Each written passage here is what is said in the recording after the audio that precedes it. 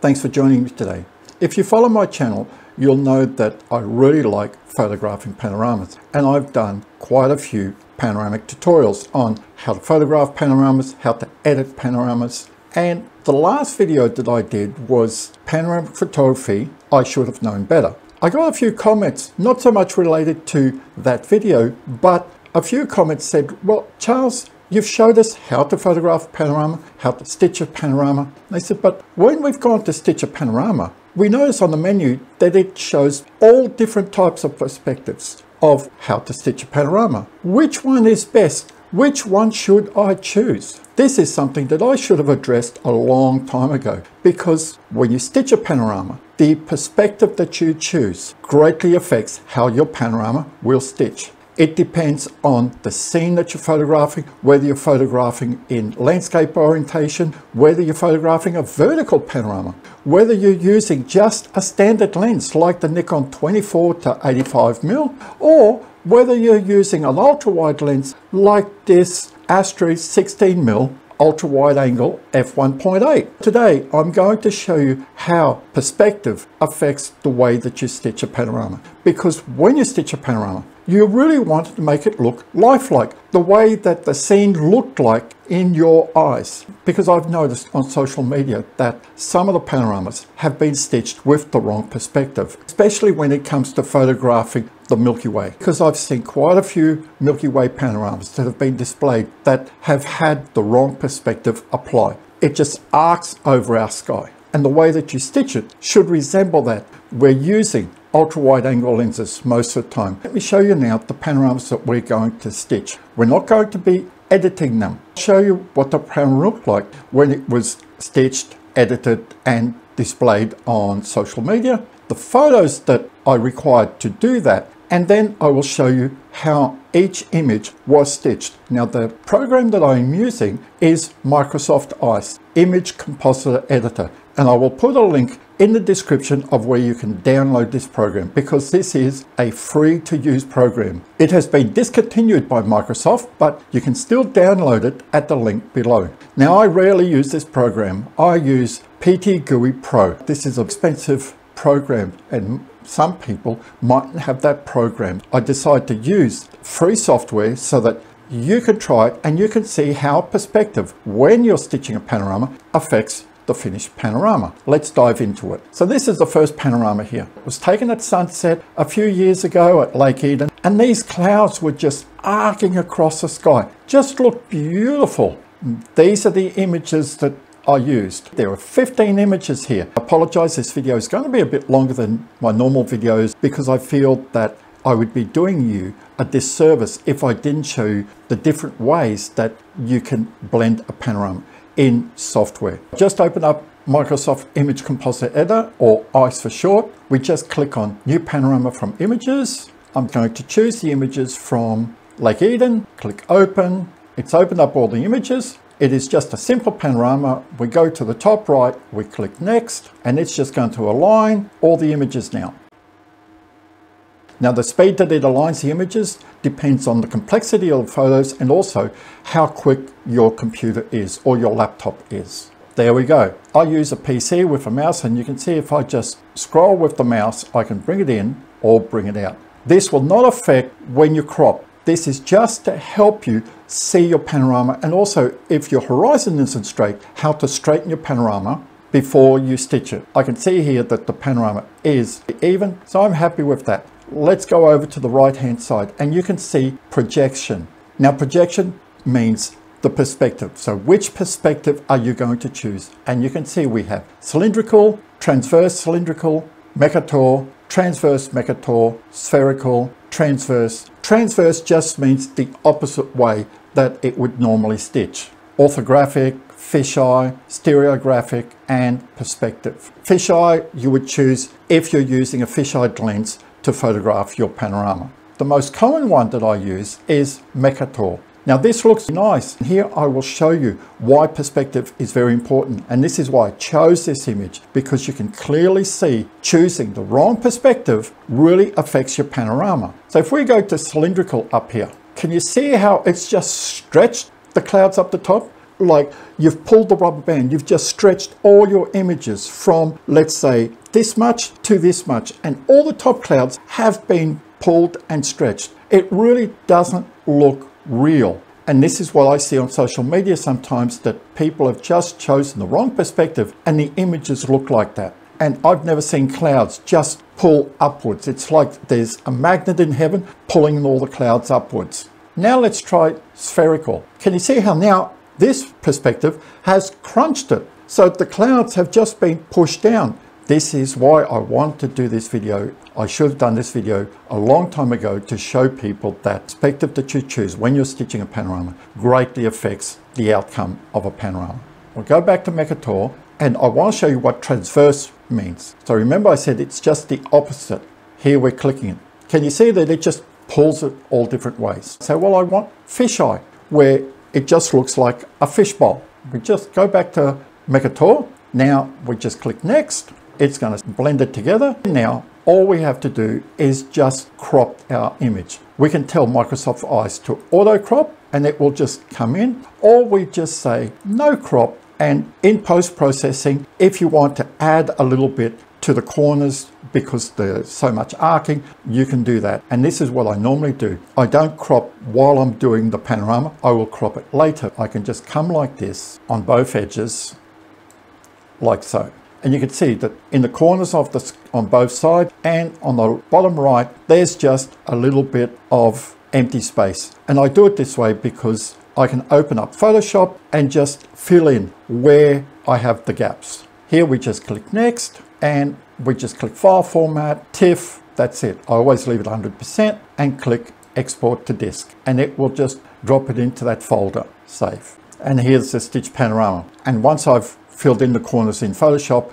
I re-import it into Adobe Lightroom and just finish it up. This is the next daytime panorama taken in Brisbane City from South Bank. And this is something that you have to remember when you're photographing a panorama, when you're going to take a scene, that the wider the image that you want, the more issues you can have later on in post-processing. Because remember, the earth is round. So when you're stitching, it will look like the panorama has got an arc. Stitching software is very good at removing that, but sometimes it won't remove all the problems that you might have because your panorama is so wide. And these are the images here. They were taken with a Nikon 18-35 FX lens at 35mm. So I just go to import, simple panorama, click next. Now it's stitched all the images up. Something that you have to remember is that the way you shoot a panorama, whether you're shooting on a tripod, whether you're shooting handheld, really affects how your panorama ends up. This panorama was taken on a tripod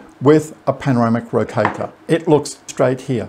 We'll just choose Mercator instead of cylindrical. And if you've seen cylindrical, it just pushes it up a bit. And this one here doesn't have too much of a difference compared to the sunset at Lake Eden. We'll go to Mercator. If you look carefully in these images, you can see that this building here on the right has got a lean. And on the other side, you can see that the other buildings on the left have got a lean also, and they're both leaning opposite. This is why I was saying earlier that you have to be careful the distance that you choose. The wider you're choosing, because of the Earth's curvature, the more you're going to have a problem like this. With PT GUI, I have less of an issue because this program is built for professionals and it calculates the curvature of the Earth. Microsoft Eyes tries to do it, but it doesn't do as good of a job. We can try to remove that as much as possible. All we do is just use these arrows and just bend it down a bit.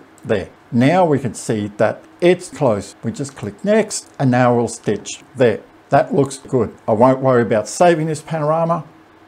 This is a vertical panorama taken this year when we were at Katoomba on our New South Wales holiday. I stitched this in vertical orientation. There was 13 images here. I started from the bottom and just kept tilting the camera up. All taken handheld on this one with a Nikon 24-85mm FX lens at 24mm. All the images there. We click next. If we choose Mercator, look at it. Can you see that it's not one size fits all? Now if I go to cylindrical, same thing. Look at it. I just can't get it straight.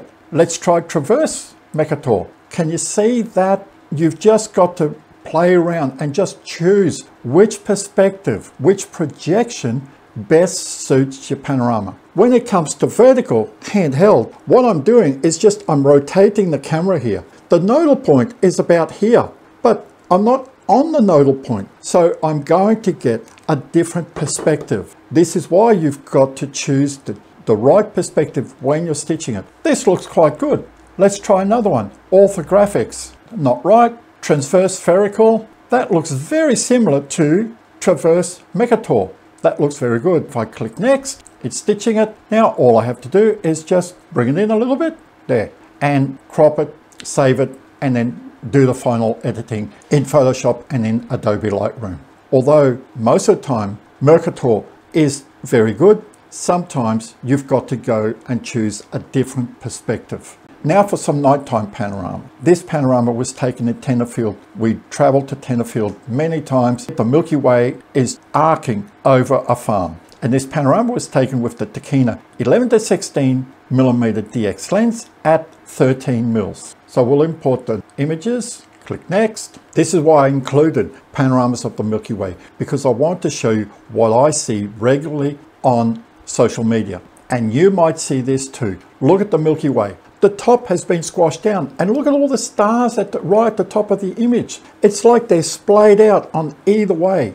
This is because the person that has stitched this panorama hasn't used the proper perspective. This is on spherical. Let's choose cylindrical. It's just pointing up. Now let's go to Mercator. That looks very good. Because ultra-wide angle lenses, you will have a bit of distortion in the edges. If I look to the top left or the top right, I can see that the stars are angling out, but that doesn't worry me because all of this will be cropped out. Now I'll choose next. When we trim it down, because we're only wanting the Milky Way, we don't see any problems at all. Don't be concerned when you're stitching that all the outer edges don't look right. Remember, it's the Milky Way that you want. You're shooting with an ultra-wide angle lens. Your main concern is the Milky Way, to make sure that the Milky Way looks like it should look. It shouldn't just be pointing up towards the heaven. Now I'm showing this vertical panorama because this one was taken with a DX lens. On a DX or on an FX lens, when you're using an ultra-wide angle lens and you're stitching a panorama, you have to remember that you will have quite a bit of distortion on the edges of the frame. I tried to include a lot more images than just a third overlap. Most of the time I will have at least 50% overlap so that I don't have too much of that distortion when I'm stitching the panorama. There are 7 images here. We're starting from the bottom at number 1, and by the 7th image you can see that the windmill is quite bent over. This is distortion, and this is why I want to show you that sometimes you have to use a different perspective, a different way to stitch your panorama. It's not one size fits all. There's our 7 images. Click next. I'm using an ultra-wide angle lens. As I'm going up, I'm going to get distortion. And look at the windmill here. Can you see that the windmill is just distorted? And then when I'm stitching it, I want to bring it back vertical to make it look like it is in real life. So the perspective that I choose is very important. And if I choose Mercator, you can see that it doesn't look right. It has a curve, but this can be fixed by just pushing the images upwards and lining up my horizon. I've got heaps of stars on the top and I've got a major arc on each side, but it has stitched up quite well. If I cropped it here, it would look quite nice. Let's look at some other ways of stitching it. Let's try spherical. It's pushed down. Let's try orthographic. Again, we have issues. Let's try fisheye. Fisheye is normally meant for a fisheye lens. If I straighten out the horizon properly, the windmill still has a bit of a lean, but watch what happens when I move the image sideways. Can you see, because I've moved sideways, now the windmill is much straighter, but we have issues up the top here. Let's try Stereographics. That looks fairly good. I would accept that because remember, it's all about the Milky Way. When I would go to crop the image, I just choose next. Here, oh, I've made a mistake. Look at that. I've got so much curvature on the horizon here. Let's quickly go back, straighten that horizon. That looks much better. My bad. If we go next, remember it's only about the Milky Way. And this looks very similar to the way that I'd stitch it. This is the final panoramic image edited in Adobe Lightroom. Now these next two panoramas were taken quite a few years ago when I had my Nikon D750 and I was using a Samyang 14mm ultra wide angle lens. Now this lens was very good, but because it is such an ultra wide angle lens, it has a lot of distortion on the edges. Sometimes when I'd stitch these panoramas, they'd stitch great. Sometimes I would have a lot of hassle. So I want to show you that these two images, both taken at 14mm, one stitched perfectly and the other one I had all sorts of issues with. This is the first panorama taken at Lake Somerset. I've got the Milky Way arcing over some trees. There were 16 images here, taken of course at 14mm. This panorama stitched beautifully, but sometimes when I use this lens to photograph panoramas, I just had all sorts of issues. Around 70–80% of the time, panorama stitched beautifully, and the rest of the time, 20 to 25% of the time, I had all sorts of issues. So we'll just go to Mercator. There, that looks very nice. We won't go past this because you can see that just choosing Mercator, the whole panorama stitched beautifully. And this is the last panorama that I'm going to show you today, because I want to show you sometimes that no matter what you do, you will have problems stitching your panorama. Now, this was taken in the scenic rim where I used to do astrophotography workshop, and this old farmhouse here was over 100 years old. Got the Milky Way arcing over the house and then joining up to a tree. I have 16 images here. I have quite a lot of overlap. I don't just have 30%, I have close to 50% overlap. So we've brought in all these images. Now we'll stitch it, and I chose these two to show you that even covering the same view, one worked out well, one didn't. There we go, it stitched it. If we go to Mercator here, can you see how using Mercator on the first one, it stitched beautifully. This one, it's pointing up to the sky. And if you look to the right here, there's images here. It's just way off to the side. It just doesn't look right. If we choose cylindrical, that's even worse. We tried transverse cylindrical, no good. Spherical isn't good. And the one that I had to choose for this image here was stereographic. And can you see the big issue here? The images haven't blended properly right above the Milky Way. I can try to straighten the horizon out, but look down the bottom here.